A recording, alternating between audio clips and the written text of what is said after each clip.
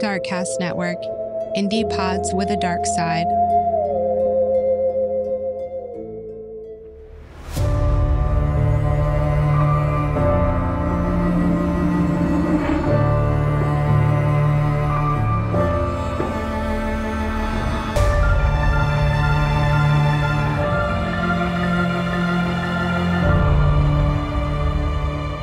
Hello and welcome back to Fuck That. This week I am covering the second part of the murder of Stephanie, aka Stacey Wasilishin. But before I get into a recap of what happened in part one, I wanted to give a shout out to a couple of different people that are listeners and sent me some really nice messages. Hi, Allie. Hi, Corey. And hello, Corey's wife. I'm sorry he didn't mention your name, but he did say that you guys both listen, and I wanted to say thank you. You are all the shit, and I love you. Not in a creepy way. In part one, I mentioned how on the night of July 9th, 1993, Stacey was shot in her home. Initially, in the 911 call, Russell stated that he was not sure if he pulled the trigger, if she pulled the trigger. He did tell police that there was an altercation between the two. Stacey had walked out into the living room while he was sitting on the couch and said that she was going to shoot him. She proceeded to allegedly fire the gun with one hand, remember her left hand, which is her non-dominant hand. She then walked into the bedroom, and for some unknown reason, he decided to follow her. Initially, he stated that there was a fight for the gun between the two. The gun discharged and Stacey died. This story is going to change, as well as a lot of other details of Russell's story. So I am going to start with Russell's first interview that he gives at the police department at 5:42 in the morning. Detective Walter Spokes from Sedona, as well as investigator Gary Saravo with the Yavapai County Attorney's Office, are conducting the interview.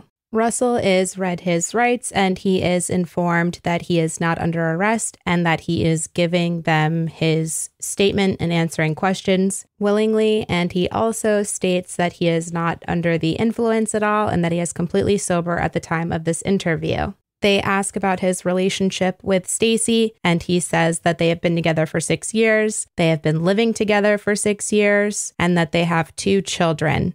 He does specify that the younger child is his with Stacey, and that Nikki, the older sister, is from Craig, who is Nikki's father. Now police say to Russell, okay, why don't we start with yesterday? He says, okay. They ask, what time did you guys get up? He said, yesterday we got up 11:30.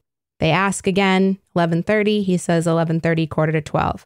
They ask if they both got up at the same time, Stacey and Russell. He says yes. And then they say, why don't you go through the events of the day for me? I'm going to skip through a lot of the first part of this transcript because he is just reiterating things we know about the fact that he and Stacey both work at the same place. He states that they both got in around 12:30. However, again, Stacey left at about 5:30, quarter to 6. Russell left around 11 o'clock that night. He then states that he came home and took a shower. They ask, you came home. Was there any problems at work yesterday? He said, no, none whatsoever. They say, okay. So she left about 5:30, you say? He confirms. They ask a few more clarifying questions about the times, and then they say, okay, why don't we get into details now about what happened then? And then Russell says, the details is, I come home, I give her a kiss, I go over everything, and she has a tendency sometimes to be a little aggressive because she's home with the kids all day. So I go into the shower, I come back out, we sit and talk, we go to bed, and the next morning happens. They say, okay, what happened last night? Russell says, you're talking about this night? They say this night or last night. Before I get into his response, I just want to note 2 things that I found to be really strange during this interaction. The first is that, in my opinion, there is only one night that the police are referring to, and it is the night where Stacey was shot. So I found it very peculiar that Russell answered with the night before, and this is just purely speculation on my part, but Russell is an intelligent man, and I think that he knew the night that they were talking about. So I thought it was very strange that he talked about a night that has absolutely nothing to do with why he's in the police station. The second thing that I thought was really strange, and I guess what I mean by strange is I think it was intentional, is that even though he's talking about a night where nothing happens and they go to bed and according to him, everything is peaceful, He goes out of his way to plant a little seed in the officer's brains that Stacy is aggressive. So after this absolutely ridiculous little back and forth between Russell and the investigators, clarifying which night they are asking about, Russell then provides the answer. Russell stated that he got a ride home. He gets home and Stephanie was waiting on the couch. He says, I get home, I give Steffi a little kiss. They ask if Stacy is sitting on the couch and he confirms. He says, she's sitting on the couch. I have a bottle of wine. I have a bottle of Jordan Cabernet. I go into the shower. I take a shower. And they ask if he had the bottle of wine before he showered. And Russell says, I brought it home with me from the restaurant. They ask, did you drink it and take a shower or just brought it home? Russell said, no, I brought it home. I set it on the table. She had already been drinking, whatever it was. So I go into the shower. I come back out. They ask, what time are we talking about? He said, at this time, we're talking about 11:15, 11:30. He continues, I'm sitting next to her on the couch. I open the bottle of wine. She has a glass. I have a glass. We drink it, and there becomes a confrontation. She tells me that she spoke with Nikki's father. They ask some clarifying questions about Nikki's father, and he continues. So she tells me that she's been talking, that she talked with him for about 2 hours, 2.5 hours, whatever it was, and that she had a nice conversation with him. Fine and dandy, no big deal. It becomes a little confrontational. They ask why, and he says, I don't know why. I think it seems pretty obvious, at least on my part, that there was a confrontation because Stacy was talking to her ex-husband, Nikki's father, for 2.5 hours. What do you think happened to your mother that night? My dad's story has remained the same since the day he got custody of me about a week later. My mom and my dad talked at 8:06 that night. She will call him. She will bitch about the fact that Russell's been neglecting her. He's going out of town that weekend to a culinary thing for, 2 weeks, and he's taking some of her Disneyland money for this summer. Oh, that really pissed her off. So as the night's progressing, she's drinking, talking first to my aunt, drinking, then calling my dad, reiterating the story. Then the only difference between any other night and this night was that my dad and his girlfriend at the time, Betty, they had been together for years. They were broke up and he had a big empty house. And so my mom calls him bitching about how unhappy she is. And he goes, why don't you just come on back, Stacy? Let's give it another try. That shifted the whole conversation. Like my mom and my dad never talked for 107 minutes. She'd call him, 20, 30 minutes, talk about money. I would catch up with him on the phone. But the whole second hour shifted to making plans on moving back when Russell was out of town that weekend, and then to dirty talk. My dad has always been so specific on the fact that my mom was extra super dirty on that phone call. And he has held firm to the story that she told him that Russell was recording her phone calls because he knew that she was cheating on him. So my mom was like, I know Russell's listening and I don't give a fuck if he hears me do this, this, and this to you. She knew he was listening, and that telephone call and him coming home and listening to that, what tripped the trigger and why he grabbed the gun, and the fact that she was going to take his kid. That was always the threat. She always did threaten, like, I'm going to leave you and I'm going to take your kid. And I think that was just what broke it for him and why he grabbed the gun. So after Russell says he doesn't know why it became confrontational, investigators ask, on your part or her part? To which Russell says, on her part. I don't know why. You know what it is? I was accepted. I was the 9th or 10th accepted to go to Cornell University. Ever heard of it? I have zero ability to say Cornell University without saying ever heard of it because I'm a big Office fan. So Russell didn't say that, but Andy did. So he says he was 9th or 10th accepted. And then he goes, we can go to my house right now. I can show you my plane tickets, my agenda. I am going there for a taste of the Cordon Bleu, which is a professional advanced program for chefs. They ask, where is that? He says, that's in Ithaca, New York. They ask where the things are at the house. And he says it's sitting on the mantle, plane tickets and everything. He then continues, and ever since she knew about that, she's felt like, well, why you and not me? Investigators ask, did she apply? Or you have to understand, I'm not a chef. He then says, no. What I mean, I've done this for 15 years. They ask if he had to apply for this. And he said, I applied for that. I called them up. I saw it in a magazine. I called them up. They sent me an application. I filled it out. I sent back my application. And after being reviewed, because it's a $4,000 course, just because you may have the money to pay for it doesn't mean you're accepted. They want professional people. So I get a call back, Russell, you've been accepted. I won't say it's created a confrontation, but it's been, like I just said, well, why you? Why not me? Well, you know, for 15 years, I basically learned this from the get-go. No formal training, no nothing. They again ask, after he is arrogantly boasting about his experience and how he got in, if Stacy applied. And he said, no, she did not apply. And so I was accepted and I am supposed to leave. My father is going to come and pick me up, or is supposed to come and pick me up Saturday. I leave at 11:30 at night, Saturday night. They ask if it's a 2-week course and he confirms. Then they say, all right, well, it's not like you're going to be gone for. And he says, no, it's a 2-week course. They say, okay. And he again says it's a 2-week course. Investigators circle back to clarify when and how things became confrontational, to which Russell responds with very minute. And then he says, I mean, it all depends on kind of how she is at any given point in time. For the most part, we were very stable. And I, for the life of me, I swear to God, I don't know why she went into the bedroom. Investigators stop him and they want to go back to the shower and after he showers. And they specifically say step by step. So Russell says, we talk. She's on the left-hand side. I'm in the center of the couch. We're talking. It becomes a little heated, but nothing that a relationship hasn't had happen in the past. So I didn't think anything of it. I got this .44 Magnum that my father gave to me as a gift for over 2.5 years. It sits up in the closet. I've only ever taken it out once to go shooting, which is like lower Red Rock Loop Road. He then goes on about his experiences shooting there, and they ask if it was loaded, and he says yes, it is completely loaded. It had a hollow point Bonacci Italian bullets in it. And she goes into the bed. She goes into the bedroom. When she comes back out, she has the gun in her hand and she cocks it back and she goes, Russell, I'm going to shoot you. And I put my hands up and said, Steph, why? What are you talking about? And I don't think her intentions truly were to shoot me, as opposed to maybe a fright tactic. Investigators ask, what did you think at this point in time? I mean, do you think she's just screwing around, or do you think, what is going on here? Or you tell me what your state of mind is. He says, no, I've been with her for 6 years. So I kind of felt that she was screwing around, maybe a little more than screwing around, because it's been sitting up there untouched and now she goes and picks it up. I mean, she's got the hammer cocked back and she's got it pointed at me. He specifies again to investigators that he's sitting in the center of the couch and he says, okay, so now she fires it. And like I said, I wouldn't be here if it would have hit me. I'm sure you saw the bullet in the curtains, wherever it hit, in the wall. Investigators ask, did she fire it at you or about you or... And he says, above me.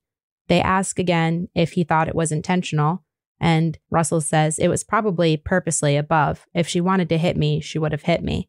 And he said, yeah, at that point I said, Steph, what are you, crazy? I mean, what's the matter with you? And she goes walking into the back, into the bedroom, and she cocks it back again. And she says, Russell, I'm going to kill you. They ask where he was at this time, and he says, at this time I get off the couch and I am following her into the hallway, into the bedroom. And we're talking as she is standing right in front of the closet. And, you know, after having one rang above my head and everything else, I grabbed her hand and we struggled a little bit. And the next thing I know, it went off and she dropped. And at first I thought it was, I don't know what went through my mind.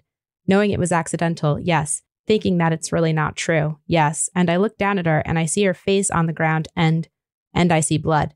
They ask how Stacy was faced at that time, and he says she was face down on the ground, kind of on her side with her legs somewhat up to her chest. And I looked at her and I didn't believe what happened. I did not believe what happened, and I panicked.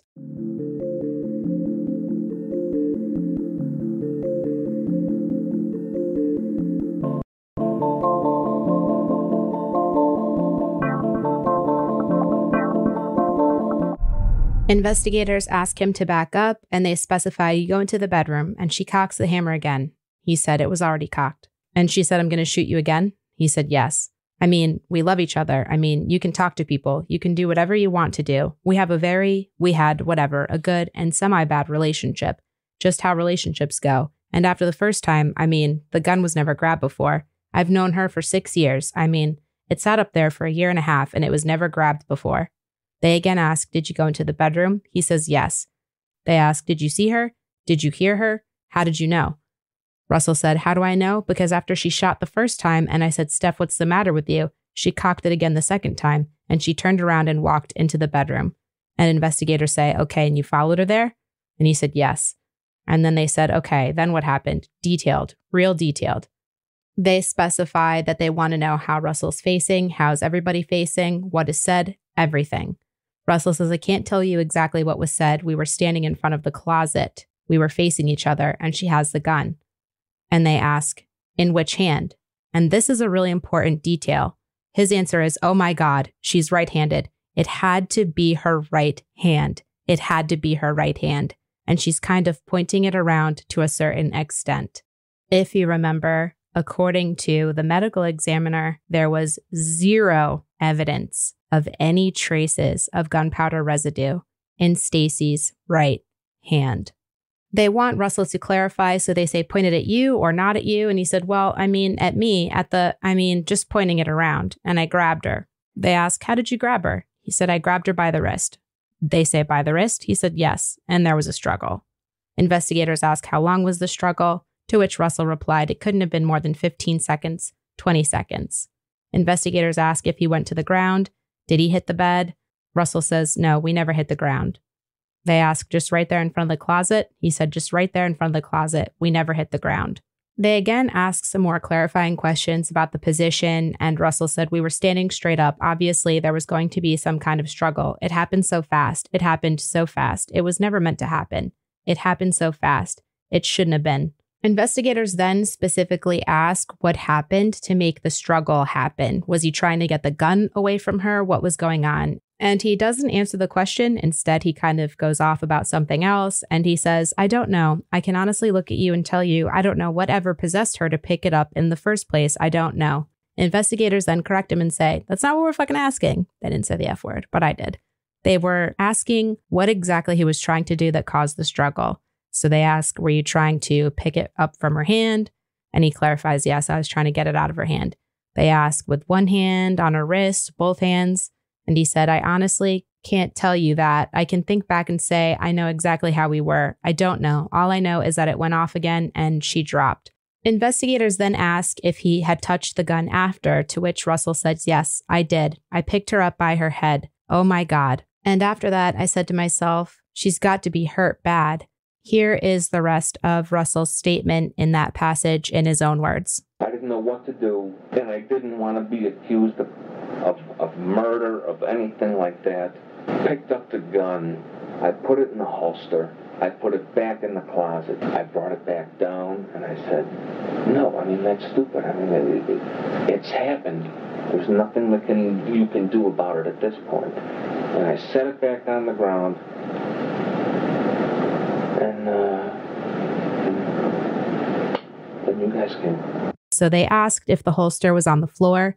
He said yes. I put it in the holster. I put it back up in the closet. Then he specifies that he put it up on the shelf. He says 15-20 seconds passed. I took it back out of the holster, set it on the ground, and I called 911. The interview continues, and several questions later, they ask, did she go in there and shoot herself? And he said, no, I won't say she shot herself, and I won't say I shot her.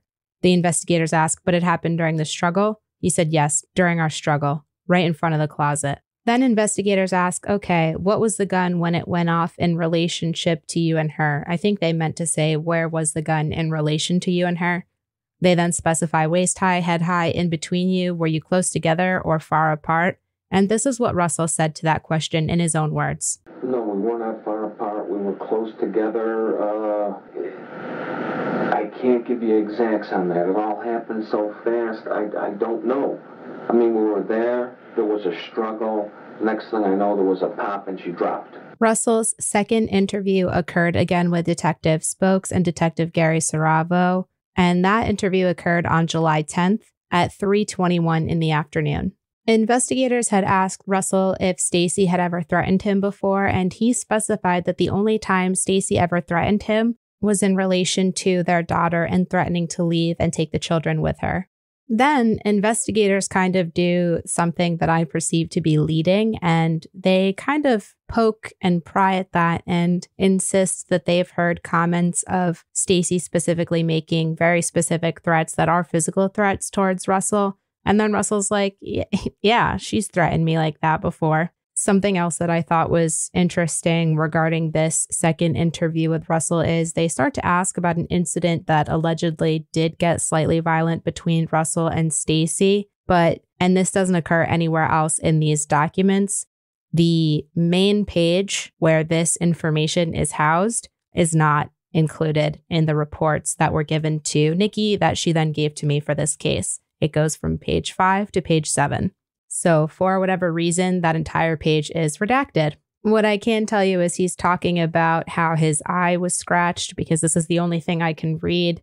But he does say, I will not, and I will sit here and say, I will not blame that on her. That was not her. I'm not blaming that on me. I'm necessarily saying that was a case from what I can remember where our daughter, I picked her up, her arms went, and it hit me in the cornea of the eye. Investigators then say, so you don't recall her attacking you? And Russell says, no, I won't say Stephanie attacked me. Not at all. So again, I'm not really sure what was redacted in that one page, but it is interesting that that is the one redacted page in all of the documents. And the only thing that I can see is Russell refuses to blame Stacey for the incident. In fact, he seems to make it seem as though it was an accident. Something that I think is really important to note is that this is the interview, and it gets even more dramatic in his subsequent interviews where Russell's story really starts to change. And again, this is just one day after the incident. Investigators ask, do you feel you were impaired at that time? Russell replied, I feel I might have been slightly impaired at that time. And so, as I walked, it all happened so fast. I mean, you guys have the ability to check the powder residue or whatever. The gun was never in my hand. There may or may not have been a scuffle, as I think we might have scuffled a little bit, and then it went off, and then she dropped. I am going to now reread an excerpt from his statement from the day before. I grabbed her by the wrist, and there was a struggle. One of the things that I noticed in Russell's interviews across the board, starting from his first interview transcript at Sedona Police Department the day prior, all the way to the last interview transcript, is that his answers are never clear. What I mean by that is investigators simply asked him if he felt he was impaired at the time. He then goes on to talk about their ability to check gunpowder residue. He states that the gun was never in his hand. There may or may not have been a scuffle. And this is uniform with almost all of his answers. There is often a correlation between suspects that are guilty and when they are giving their alibi, and the fact that they tend to provide more details in their statements.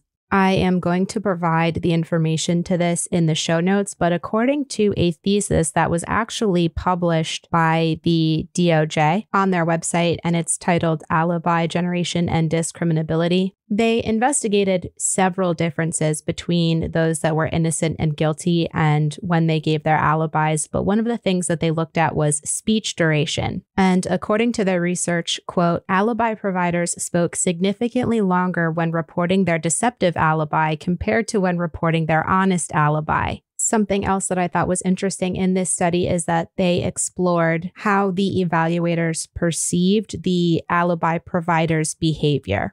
And this revealed that deceptive alibi providers were perceived to be significantly more helpful and friendly compared to the honest and accurate alibi providers. Additionally, deceptive alibi providers were also perceived as being significantly more confident and fluent compared to honest and accurate alibi providers. And again, this is me just speculating, but I do think it's really interesting to think about how detailed, almost way too detailed, Russell is in all of his statements. But regardless of how detailed he is, he makes several mistakes and contradictions that are either not noticed by police or police just don't bother to give a shit. I had mentioned prior to talking about this study that one of the biggest discrepancies that I noticed off the bat between the July 10th and the July 9th interview was he said that there was a struggle on the 9th, and then on the 10th he was like, maybe there was, maybe there wasn't. There is another big discrepancy, and it involves the holster of the gun. On the 9th, Russell stated that he picked up the gun. I put it in the holster. I put it back up in the closet. Investigators asked, where was the holster at? Russell stated the holster was on the floor. The holster was on the floor. On the 10th, reading directly from the transcript, Russell states, so I looked down and like I told you before, I picked up the gun. I put it in the closet. Investigators ask, where was the holster?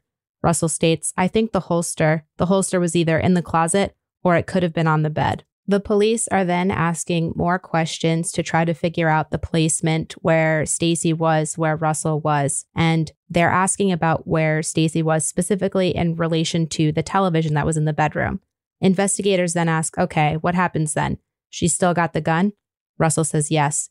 Investigators say, which hand? Russell says, I don't know. On July 9th, investigators asked Russell that same question, to which he replied with, oh my God, she's right-handed. It had to be a right hand. It had to be a right hand. Further along in the interview, investigators asked Russell if he ever had possession of the gun, and he stated, "I never had possession of the gun. The only time I took possession of the gun, when she fell down, and I looked down, and I saw what happened, and I saw the gun. It was sitting next to her. I got very nervous. I did not know what to do. I picked it up, put it in the closet. I put it in the holster. No. I put it in the closet. The holster. It does not make sense. I put it back down, and I called 911. I said there had been a very bad accident. I do not know what happened between July 9th and July 10th. I suspect that Russell had conversations with family members and friends because it is at this point in the interview on July 10th that Russell changes the trajectory of the investigation. The day before, on July 9th, investigators explicitly ask, did she go in there and shoot herself? And Russell firmly states, no, I won't say she shot herself, and I won't say I shot her. Investigators asked if it happened during a struggle, and Russell said, during our struggle. Investigators then ask, did she shoot herself? And Russell again gives his word salad, super fluffy answer.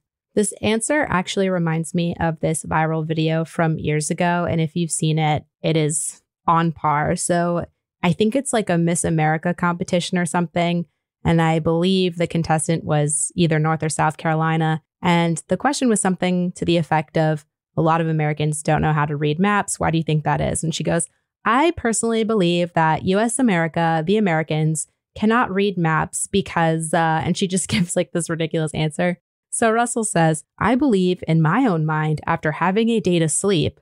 It just reminds me of that answer. So he believes in his own mind after having a day to sleep that after she had pointed at me and I said to her, look, Stephanie, what's going on? What is this? That she took the shot and there was from that point no hesitation to like turn around, walk and go right into the bathroom. I think she committed suicide. Keep in mind that the medical examiner ruled this as a homicide and that gunpowder residue was only found on her left hand, which was her non-dominant hand. And it would require a lot of maneuvering and force on Stacy's part to be able to fire that gun and pull that trigger in that manner.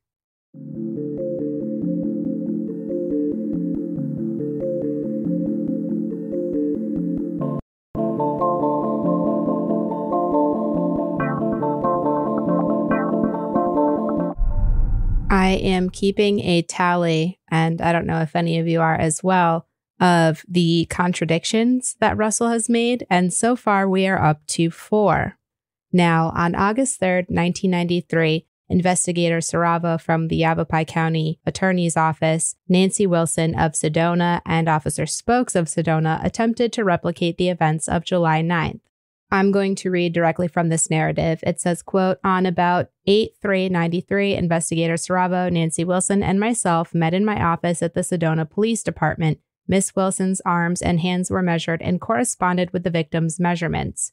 Using a handgun of the same model and size, we attempted to simulate the victim firing the weapon. We were unable to have Miss Wilson pull the trigger when we attempted to obtain the same angle of entry.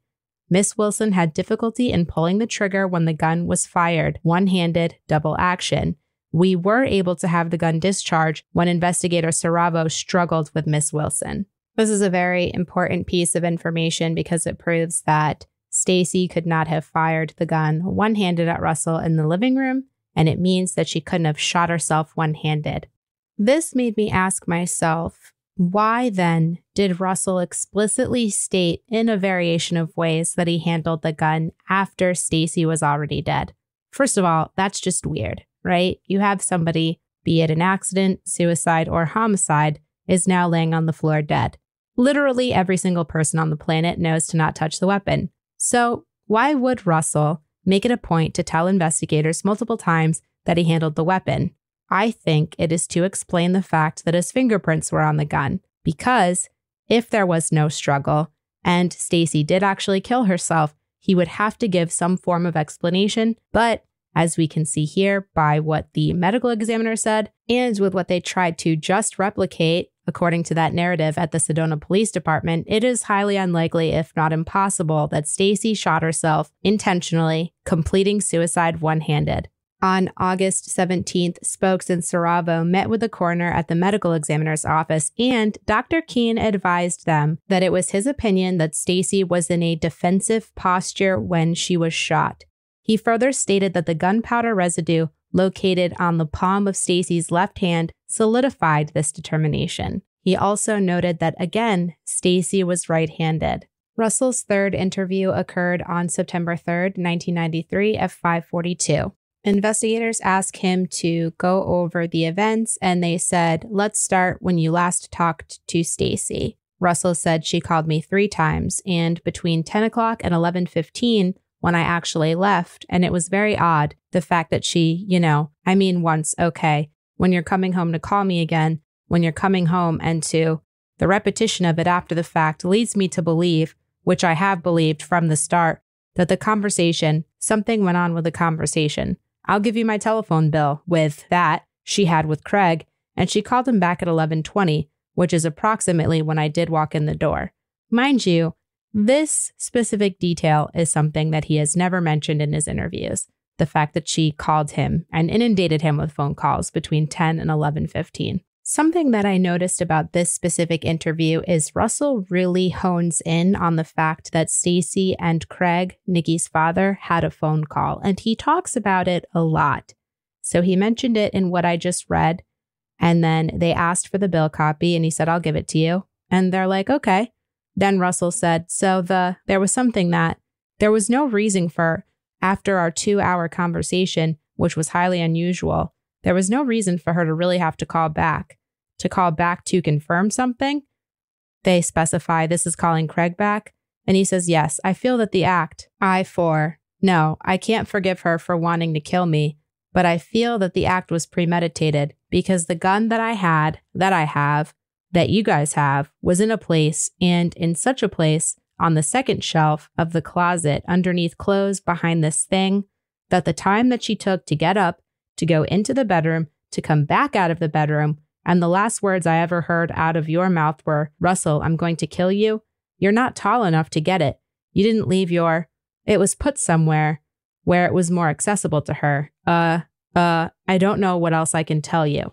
I'm not even going to comment on that because I'm sure all of you that are listening are all collectively, like I am, like, what the fuck does that even mean? It sounds like a bunch of bullshit. He continues, and in this account, he's again adding details 2 months later that he has never mentioned before, but they suddenly seem really important. Russell says, "I come, I sit down. Russell, you fucking stink," her basic language. She was kind of hardcore, not kind of, very hardcore, straightforward. Coming home from work, fine. I had a bottle of Jordan wine because I knew that in less than 30 hours, a culmination of 15 years of work, I was accepted to Ithaca, New York, to go to the Taste of the Cordon Bleu.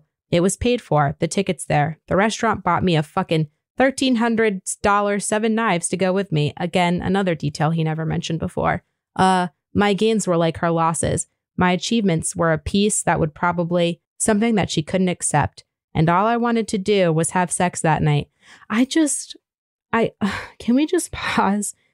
To say that in an interview where you are talking about your partner of 6 years in an incident that resulted in her fucking death, the mother of your child is now no longer around, and you are talking about all you wanted to do was have sex. It is so fucking disgusting to me, and I hate everything about it. Russell continued, "All I wanted to do was come home stuff. I know that Friday is going to be a very hectic day for me. Everything's going to be packed. My father's coming to pick me up early Saturday morning. I'm going to be out of here by 7. At 10, I'm on the plane and I'm doing my thing. I'm doing a dream. She didn't want me though." He then keeps going on and on about the shower and about the conversation. He said it was not argumentative. It was not vicious. Most of it was based on this conversation that she had with Craig. Oh, I talked to him. Oh, I did this. Oh, everything else. Fine.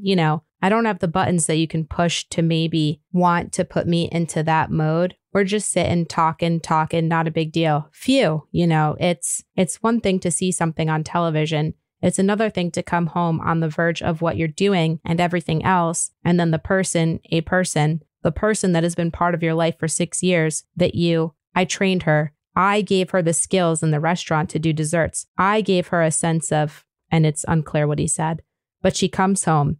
I'm sure you've checked her out. She comes from a very unstable, shitty background, one of which that I don't come from. Obviously, you guys don't come from that. But when we met at the Crescent Hotel, I would see her, she would come in, and I'll never forget that statement that you and the other detective, Gary, and they reply, Saravo, okay, when you guys came into me, you came to my house and you said Stephanie's mother or Stephanie's sister has told you that on at least 50 occasions that I had beaten her. I never in 6 years ever raised a hand. That is something. That's a way of trying to put this picture together and lay shit on me.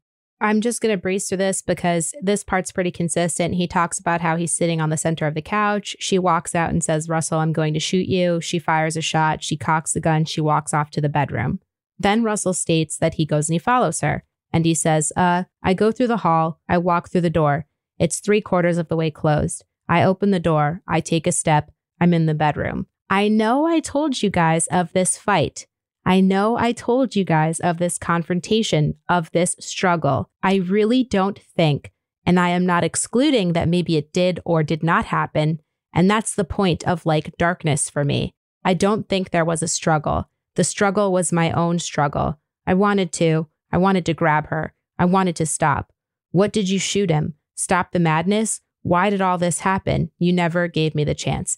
I don't know what the fuck that means, but what I can tell you is that I would bet everything that I have that this dude knows what the fuck happened. He knows whether there was or was not a struggle, and he knows who touched the gun. Investigators say, okay, what happened? Russell stated, I don't know what happened. I don't know what happened. I may know. It'll come to me. I don't think I ever put my hands on her. Investigators ask why, and Russell stated that he saw her fall from a distance. Yes, I saw her legs buckle. They asked how Stacy fell. What is most interesting to me about this piece that I'm about to read in his response is that he can't remember if there was a struggle. He can't remember anything. It was all darkness, very melodramatic answer. But this is a very concise and detailed statement that he's about to give.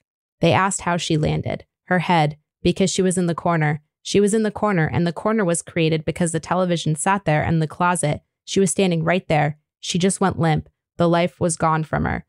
They then asked when she was hit, was she on her front, on her back, on her side? Russell stated, her head. Her head hit the television, the knobs on the television, and then it hit the table because the table was on top. The television was on top of the table, and her head went onto the table. She landed on her back. She landed on her back. And I saw all of this, and it was just God. No, this isn't part of reality. This isn't my life. Too much, too much. And I looked. I kind of knew she was dead, but I didn't want to accept it. I had big stuff to get to her. I don't know what that means, but he states, and I took the steps and she's laying there and there's a lot of blood and the gun is right next to her. And my first reaction was, wait, take the gun, put it over here, which is exactly what I did. And I stood there for a second and something clicked off in my mind that, no, you can't do that, Russell. So I took it back and I set it back down and I went down to one knee and I lifted up her head. It was almost to pick her up. Come on, get up. No, come on, get up. And I set her head back down.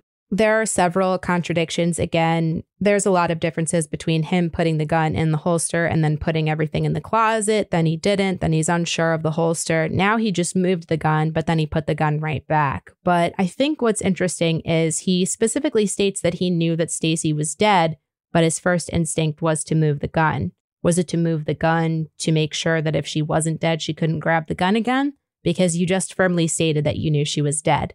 So what was the purpose of touching the gun? In my opinion, it was probably to explain why your fingerprints would be on the gun. They point out the fact that he has made several different statements. And at this point, he clams up. His responses are, okay. They point out all of the different discrepancies. They point out how he's been almost impossible to get in touch with. They've left him voicemails. He's just been really unresponsive.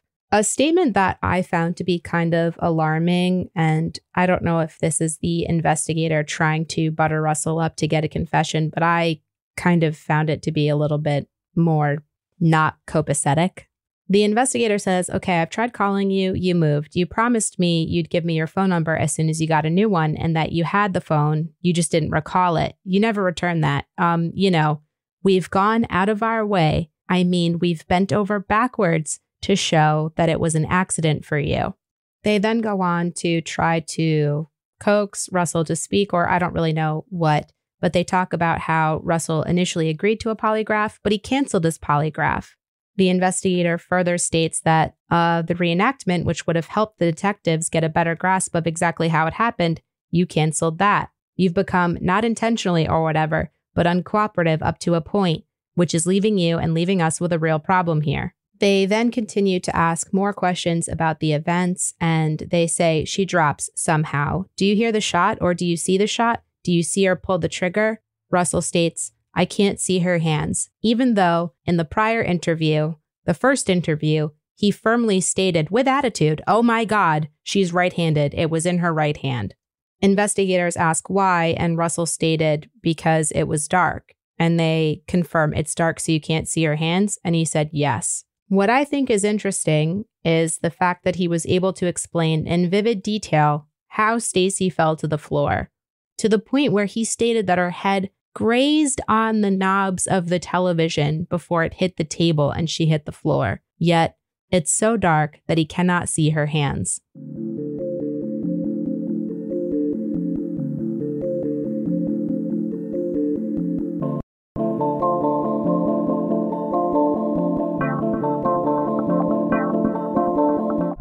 On October 20th of 1993, spokes met with Saravo at the county attorney's office where they reviewed the case with attorney C. Hastings.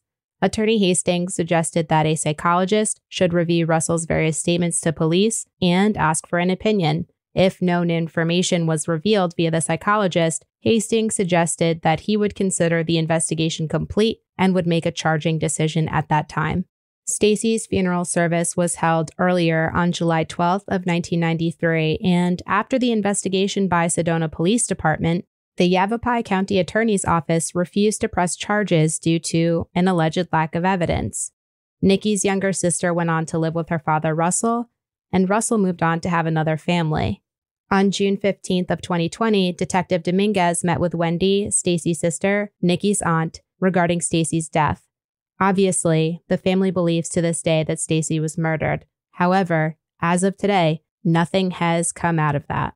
In fact, there were 2 articles that I'm going to link in the show notes that involved Detective Dominguez being interviewed regarding this case, and he was immediately removed from the case during the timeline of those 2 articles being released. What do you think happened that night in terms of the disagreement and the weapon? Well, Ashley, I tell you right off, I know my mom didn't grab the gun first and fire at Russell because that would mean that she was firing towards her daughter's bedroom, my bedroom. That first gunshot or the second gunshot, however, whatever, because there were 2 gunshots fired. I can tell you right now, my mom never popped off either one of them. It just never happened. He found out about the conversation with my dad, whether she volunteered the fact that she talked to Craig for 107 minutes or there was a recorder or he did, because there was another call to my dad at 11:20. Right when Russell's coming home from work, somebody calls my dad again. Was that Russell star 69ing or redialing, finding out that my mom called Craig? I don't know. We never will know who volunteered the information or how it got into the conversation, but he will readily admit that their conversation turned heated over her conversation with Craig, and he will bring up my dad's name more than the cops will ask him about it. He'll keep going back and circling back to Craig, and they don't seem to catch on that's like a real sensitive point for him, is the Craig conversation. Where did things take a turn for the worst, and where was the ball dropped in this case? Oh, just from putting the children in the back of the squad car with the suspect right then. That's where it just started to fall apart. You could see right there that they weren't equipped to handle a homicide when putting the suspect with blood on his hands in the same cop car as the children, where he was allowed to touch me and fondle on me. They let him sit in the clothing for up to 6 hours while they interrogated him before they made him change clothing. They never took gunpowder residue off his hands. The missed opportunities pile up just within the first few minutes of them arriving on scene. Let's not even talk about and tear apart the last 30 years that they have fallen apart and neglected my mother. At this point, I'm more upset at the organization that has neglected to prosecute the man that murdered her than the man that murdered her in a split-second crime of passion. I don't even know how to answer that in a logical way because I'm so frustrated over decades of inaction. In what ways has your mom's passing impacted your life as well as the rest of your family? Oh, it completely shattered it. Because of it, the doctors call it borderline post-traumatic stress disorder because I didn't see my mom murdered, but I relived the events of the cops walking through the home. I have anxiety. I have panic disorder. I'm always waiting for the other shoe to drop. My mom was murdered when I was a little kid. That was like the worst thing that you can imagine, right, as a child. So for the rest of my development life, I'm always waiting for like my father to drop dead or my animals to die. I'm always waiting for somebody to die on me. So I will specifically pick fights with friends and people I love to make them leave before, they actually leave me. I will pick that and I will leave the relationship. I don't have friends. It's really hard for me to keep relationships because I'm always worried about the people eventually leaving me. So I always leave first and I always start the fight. It's something I'm really bad about, and it's something that I'm really trying to work on doing. And it's really helping doing this investigation. I didn't even realize that I was doing it or I was a hateful person until I started reading my mom's case file at the age of 38 years old. Nikki and her aunt, Wendy, wrote to the Yavapai County Attorney's Office, all of the attorney generals in Arizona, the Department of Justice, who actually sent an FBI agent to Wendy's house, but unfortunately, they were unable to take over the case without the cooperation of Sedona Police Department, who rejected their help. To this day, the Sedona Police Department have been unable to get in contact with Russell Bennett Peterson, as has Stacy's family. No charges have ever been brought against him. If you had the chance to speak to Russell, or if he were going to listen to this interview, what would you say to him? Just admit what you did. Just admit what you did. If it was up to me, I would let you go without a day in prison if you just admitted what you did. I would stop trashing your name. I would stop putting your picture on internet, because I will hunt you for the rest of my life until you admit what you've done. This is not over for me. This has just begun. I waited 28 years. You got to live a whole life. Now it's time to pay for what you took. Just admit what you did. Be a man.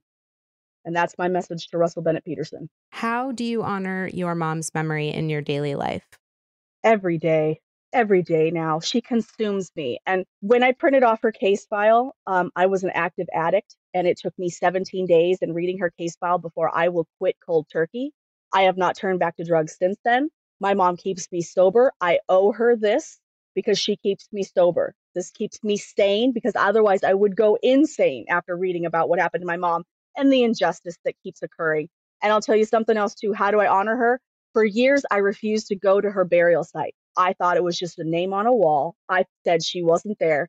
And within the last month, I have visited my mom's crypt, and it became like the most spiritual thing. And now I can't wait to go back. And I put flowers there. And I honor her by keeping her memory alive daily and speaking on the fact that she was shot and killed by her boyfriend during a domestic violence altercation, and no charges were ever filed. What can listeners do to help?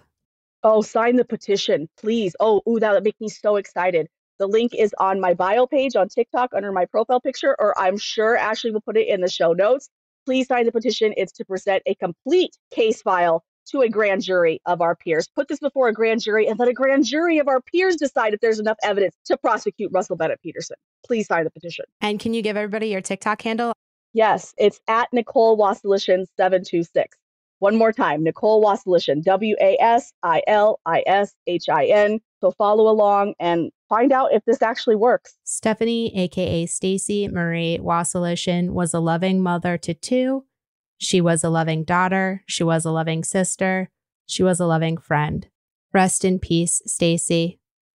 If you liked what you heard today, please like, review, subscribe. You can find me on all social platforms at fthatpod, except for Instagram, which is at fthat_pod.